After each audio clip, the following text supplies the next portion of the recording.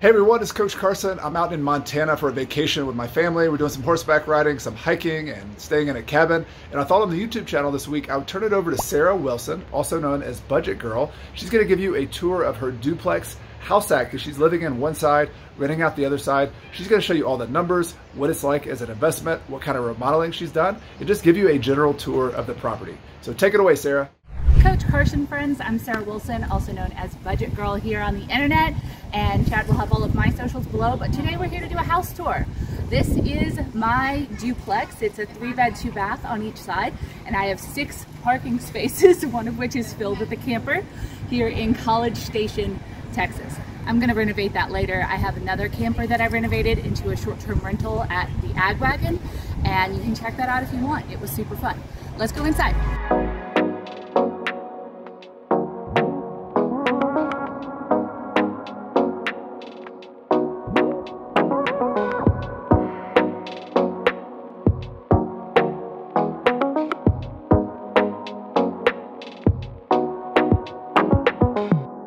So we're only seeing my side of the duplex today. I live here with my boyfriend Jacob, and I rent out the other side for $12.40 a month. Also, these are our dogs, Maggie and Stella. They are toy Aussies, and I have another dog, Rory, outside. This is the living room. Come on through. And almost, I would say at least 90% of all the furniture and decor in here is thrifted, bought secondhand, DIY'd, or found on the side of a road or near a dumpster somewhere. But I think it works out pretty good. Let's go into the first bedroom, which is my office, and I'm always in the middle of a project, so it's a giant mess. We're just owning it today.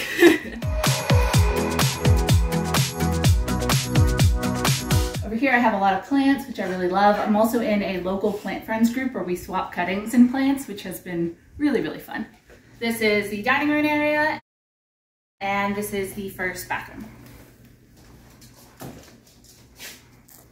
I did a lot of renovations, especially in here. This actually has a really beautiful inset tub, and it was tiled really nicely by the previous owners, but the room was a very dark brown, so we fixed that. Also, I improved a lot of my DIY skills renovating this side of the house. When I first bought it, I spent about $4 grand to redo the floors, paint the entire thing, and exchange out some ceiling fans, light fixtures, everything like that.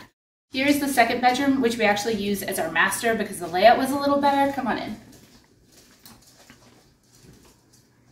So this house actually had fairly small bedrooms, but really big common rooms, as you'll see, but there are walk-in closets in 2 of the bedrooms, and I actually just reorganized and purged this. Super proud of it. The kitchen was my favorite part of the house. It had just been redone. There is some kind of shoddy work. I think the previous owners were DIYers, but we were able to fix up a lot of things, and overall I was really thrilled with the way that this kitchen looked. Nice stainless steel appliances. We got in a nice big fridge, and this island has been with me since college. I just repainted it. Over here we have really nice storage. Other organizing projects I've done is really working on this pantry so it's as usable as possible. I love these can racks. You can get them on Amazon. Highly recommend. And then on this side I have kind of a mini tool section, and we also keep our arts and crafts cart in here, as well as some backstock and extra kitchen appliances.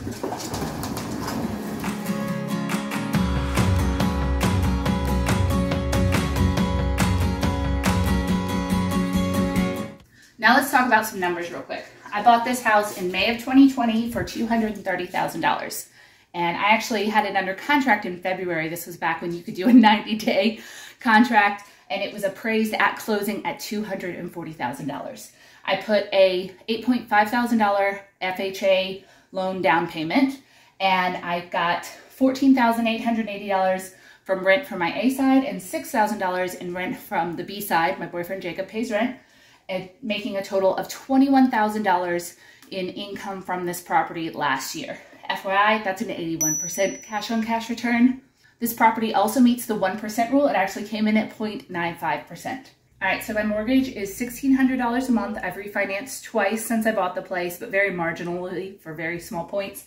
But It cost me $19,200 a year, and I make $1,680 a year on that with the rent minus the mortgage. Now, I will say I have had to invest some money in the property. This year alone, I had to pay $6,000 out of pocket for some irrigation issues, and last year I spent over $8,000 on it when I renovated the A and had to do a new roof, and we also had a flood. So I'm not making a ton of money on this. In fact, when we get to my net operating income, I'm negative $4,200 for the year. But you have to remember that I also don't personally have any housing costs right now. So $4,200 a year for housing, and everything else is going into paying off the mortgage, and the property is appreciating. I think I'm doing great on this buy. Also, with the way the housing market has really boomed lately, similar houses have gone under appraisal for about this size for around $300K or more. So I'm looking at about $60K in appreciation over just the 2 years that I've owned this place. I think it's an absolutely fantastic property and I love it, and I plan to essentially keep it forever. I have a washer and dryer and unit on both sides. On the other side, the washer and dryer are newer. And this is technically the master bedroom, but we use it for Jacob's office. And there is a second full bath in here, but isn't this place cute? He's really made it his own. All right, let's go outside and meet my other dog, Rory. Hi, sweetheart.